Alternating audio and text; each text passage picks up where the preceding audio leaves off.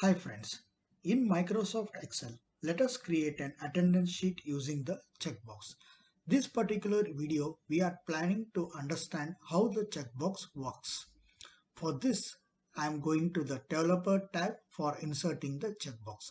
And if you are unable to see a Developer tab on your main ribbon, just click on the top ribbon, customize the ribbon, and here you will be having the option to check or uncheck the Developer tab. Check it to see at the top of the ribbon. Go to the Developer tab, insert and insert a checkbox. Okay, assign it, place it wherever we need it. Okay, now there is a checkbox one written as a test. You can edit it using the right click it and edit test. For this particular case, I don't want anything to be written as a test. I am removing it. Okay, now you can see it. I am able to check it and uncheck it. I need this particular cell checkbox for entire range. So I am going to select this, copying it for the all the students and the all the days. Okay, so this checkbox is available for me for all the student names and for all the days. Now I need to assign this particular checkbox a particular cell or particular value to it. For this I am right clicking it, format control. Now since the checkbox is unchecked, so it is showing as an unchecked, and now I am placing it on a control cell link. Okay, and placing it on a, I am selecting the cell for this particular checkbox, that is C2, and clicking OK. Now you can see that this particular checkbox has a value of true or false by this checkbox. Now for this one, I need to, again for the second cell, I need to continue the same thing. Right clicking on the checkbox, format cell. Now since this checkbox was already selected, it is showing it as checked. Now I am linking the cell link to this particular cell and clicking it OK.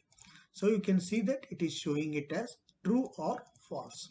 Now I need to continue to doing this for all the checkbox.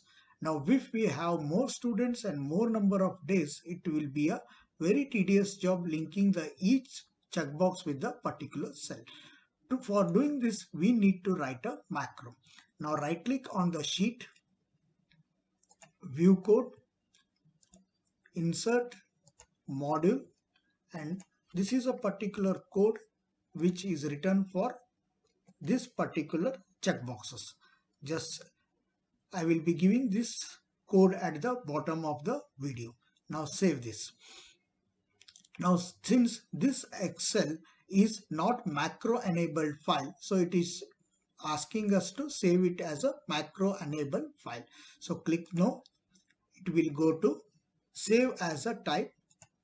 Now here it is Excel macro enabled template. Select this and save this.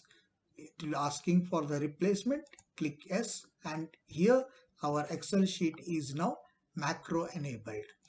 Now since we have written a macro, we need to run it. So click on view, macros, view macros. In this particular Excel workbook, I have only one macro written. So selecting that one and running it. You can see here now all the checkboxes are assigned with the particular cells. See here. Okay. Now here I need to count how many students are present to the on this particular days.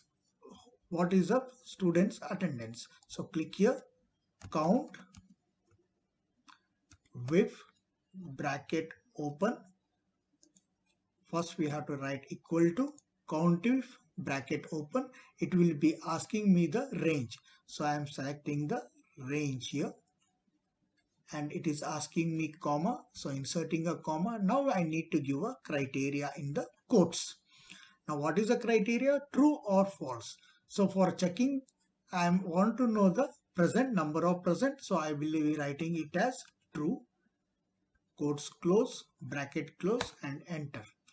Now for this particular name one student is present on 2 days, it is showing it as 2.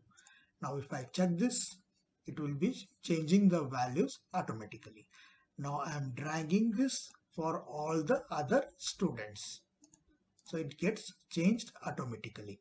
Now similarly, we can do it for absent also. First equal to count with bracket open. I need to select the range, comma, in the quotes now false, since I am going for the absentee students. Bracket close, enter. Drag it for the all the students. So we can get total present and total absent. So this is the usefulness of the checkbox. It looks awesome when we take a printout. Now even this checkbox, we can go for the 3D. Okay, now you can see here this particular checkbox of the student name 2 on this particular date, how the checkbox looks like with the shadow with the 3D. In the printout, the true and false appearing doesn't look good, so we need to make it invisible. So select this, go to home, select it as white. So this particular true and false is also gone for us. So this looks very good when we take a printout.